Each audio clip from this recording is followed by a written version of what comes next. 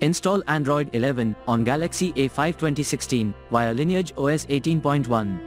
Please check the description for important notes and all the download links. First, download ROM and GApps packages, then transfer the downloaded files to the phone storage. Link is in the description below. Step 2. Boot your device into TWRP recovery. Once in TWRP, click on Wipe, Advanced Wipe, and select the check boxes, as shown in the image, excluding internal storage. Step 4. Swipe the button to wipe the device.